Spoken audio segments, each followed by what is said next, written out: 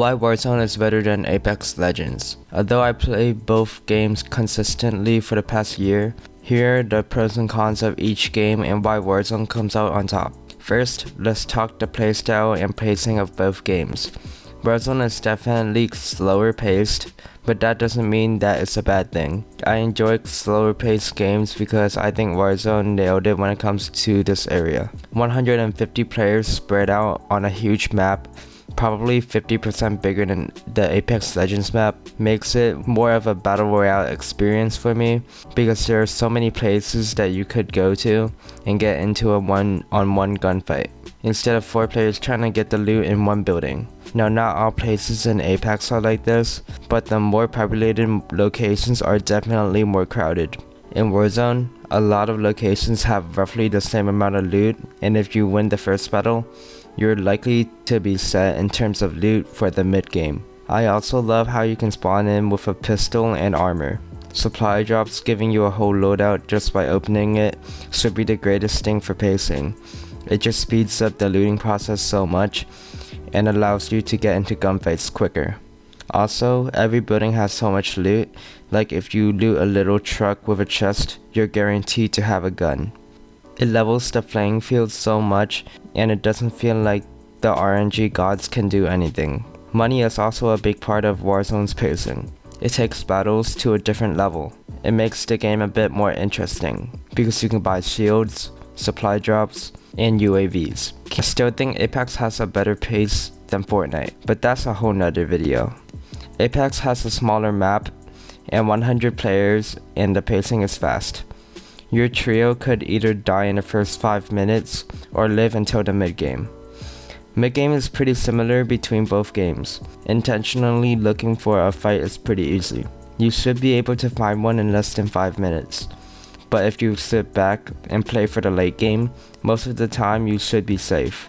Warzone does have a more packed mid-game however because of the gulag, and you can buy out teammates an infinite amount of times. Now let's talk about balance, loot pool, and updates.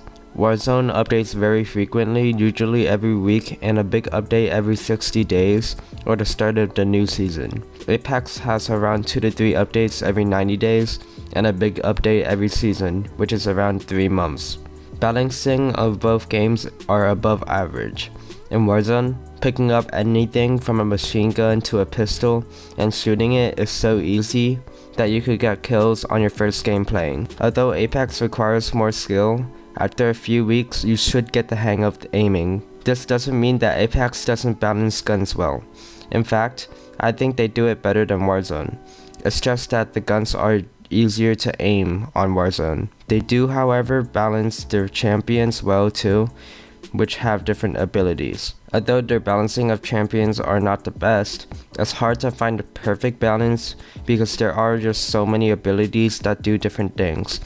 It isn't like guns where you can just fire at different speeds and damage. So overall, both games do a good job in balancing. The map in Warzone usually haven't changed since it came out. All the big locations like the hospital and the airport are still the same, as well as 90% of the map.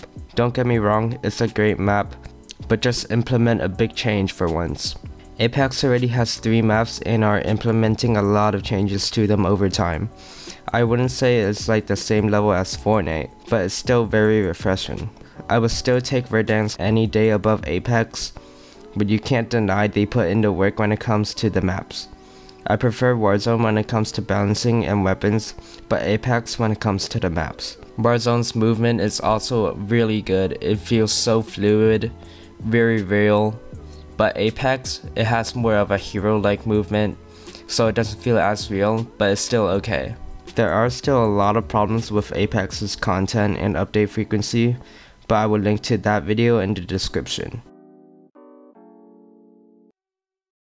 What do you think about this topic? If you want to learn more about gaming, or you just want to know more about games, subscribe. I post videos weekly, and you'll be missing out on a ton of things you might want to know about gaming. Thanks for watching, and let's have a discussion about this in the comments below.